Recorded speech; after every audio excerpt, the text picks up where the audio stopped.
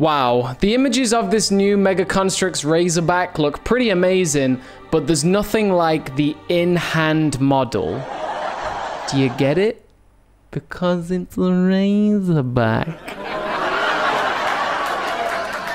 Hello once again, YouTube, and welcome back to The Domain. Another breaking news edition. We have got a brand new Halo Mega Construx set, and this is kind of brand new, kind of also we knew it was coming for a long time. A few months ago, in-bag images of this new set came out online. I don't want to show the actual images because they're not officially Mega Construx, but we saw production line bags of this set months ago, and now we finally have the set. And I guess back then we only saw bags. We didn't actually know it was the Razorback, and the Razorback itself was teased on the Halo Infinite website. I don't even know how long ago now. The wait for Halo Infinite just seems so long, I lose track of all time and space. But yeah, we're here today to break down the new images. If you're new to the channel, welcome. Please do subscribe with that bell on. You'll get all the up-to-date Mega Construx and Jazzware leaks in the future. Boy, howdy, this thing...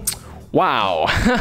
I've been impressed by pretty much every single new Mega Construx set that is coming out this year. Some have been all right, some have been just like next level, and this one is certainly top tier. Like, this Razorback is wild. So we're gonna break down all the images one by one. Thank you very much for tuning in today. Let's check them out, guys. All of these images came from abgi.com, a toy website, and we'll start with the box art. And we got 3 different beautiful angles for this thing. They show off the whole set, and I mean like every piece of detailing. Like, we know everything to do with this set. First of all, I want to break down every figure and vehicle one by one, but before we break anything else down, Victor is back. Victor the Grunt, our Pack Mule Grunt. We named this thing when it leaked many months ago. Halo Infinite Series 3 blind bags has the Pack Mule Grunt, and this one has the Grunt, but this time with banished weapons. He actually comes with 4 weapons, which, I mean, that's wild to begin with. So, Victor out of the way, let's break this down bit by bit. I don't even know where to start. Like, I'm genuinely so excited by this. It's the UNSC Razorback Blitz. 302 pieces with a gorgeous vehicle, 4 figures, a ton of weapons, and probably the best 2-in-1 feature I've ever really seen. This thing is wild. We're gonna start with the UNSC. We've got our girl Kelly. Now, this is not exactly Kelly from Blue Team, but it is the same armor. It's a female torso, like it basically is Kelly. We have actually got Fred coming out in the new Chopper Takedown set. Comes with Ephraim, the Brutey boy, but the Fred actually has the number, like Fred's number on his chest. This one doesn't seem to. It is more like a generic Spartan, but it's definitely Kelly, guys. Come on, it's Kelly. And in the new blind bags, we also have a Fred and a Kelly mold in there as well. I think this almost just guarantees that Blue Team is in Halo Infinite. Only time will tell on the specifics of that, but come on, guys. Come on, it's Blue Team. Blue Team's in Infinite. On a first glance, this Kelly figure does look a little lacking in detail, but then you do actually see that she's got some color, like a little strip on the top of her leg pieces, which is not that bad, and a very nice gold visor, a tiny bit of detail in her headlamp, but generally quite a basic figure. Like, it's not a standout in terms of detailing. Usually when we get big sets like this, or sort of medium range sets, I think that's where the detailing can sometimes lack. You've got things like Halo Heroes and very small sets that do actually push high quality paint apps, but then some of the bigger sets, the medium range ones, they don't exactly have as many. But in saying that, some of the later figures in this set actually have some really great paint apps. This one is a little less detailed, but she does look fantastic. Comes with a tactical shotgun, which is interesting. I'm really hoping that we have both the Bulldog and the tactical in the game. Assets that are used in Mega Construx don't always decide in advance that it's going to be in the game. Like, they do sort of have more expressive freedom in including things that aren't in Infinite, and 343 won't even have given them all the information. So this tactical shotgun might just be a placeholder. I'm really hoping it's in the game, though. UNSC reinforcements also include a Marine. She's pretty basic, but I am happy to see that she comes with 2 shoulder pads, ODST of all things, and it's just nice to see like a medium range set coming with a full set of armor for the character. Now, this is what you're all here for, friends. The Banished. We have got a monkey boy that looks, wow, really something else. This purple brute looks amazing and has a brand new set of armor. Those shoulders look really cool. The helmet, I believe, is a reused helmet from Halo Heroes. This brute looks fantastic. Again, quite nice detailing. Like, he's got painted toenails, which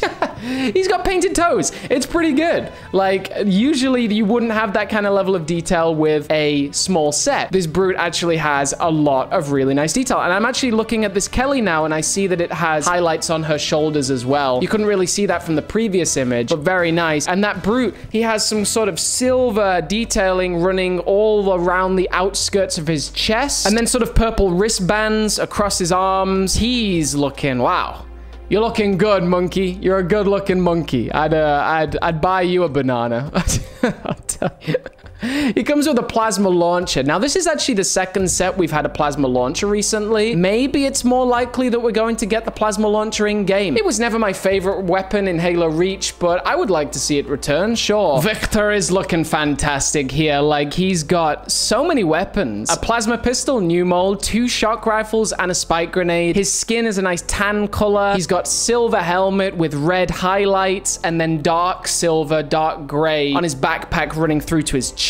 He's a beautiful, beautiful little grunty boy. Yeah, just the amount of weapons with this set is kind of wild. And also new mold Brute, a new mold Grunt, essentially. And the Marine is very old, sort of reused stuff, but then the Kelly is fantastic as well. So I'm very impressed with the lineup of figures. My boy Victor, my sweet baby boy Victor, I'm gonna have so many of you. This is fantastic. And we haven't even got to the Razorback yet, so let's delve into that. This vehicle, ever since I saw it in the Halo Infinite demo, I've just wanted to use it so badly, and it looks like it's been brought to life here in a much darker color, I think, than the demo, but it works really well. It's kind of Oni operative almost. I love the transparent windshield there. It's a brand new design. It's got a load of printed detailing running on the front, sides. The UNSC logo looks great. And then we've got to talk about this color. I love that Mega Construx is pioneering this way of like injection molding their pieces so they all come out differently. Every Razorback will look different because this sort of light gray etching, scratching around it, like working through the color, it will be different on every single piece, like the energy swords, like all of these different like camo and battle damaged sort of bricks. I know, if you know what I'm talking about, you know. Like every single piece will come out differently because that silver will work differently the way it's sort of like been injected into the mold. It'll vary every time. So this Razorback looks fantastic. It looks like a bulky boy. It's very well designed. I love the rim that runs to the back. It just screams old troop transport hog, which is something we've really been missing from Halo games. And then the front of it looks like the old Mega Construx customizable warthog. Like, it's definitely an inspiration from loads of different hogs over the years. There's been so many great ones, but this is definitely going to take the cake. It's not even a warthog per se. It kind of looks a little longer and well smoothed off, like really nice design. Cannot wait to build this thing. But you know what, guys? This will be the first set in the new Mega Construx line that I will definitely be buying 2 of. And I'll tell you why. The 2-in-1, baby. Let's check out that image. This is fantastic.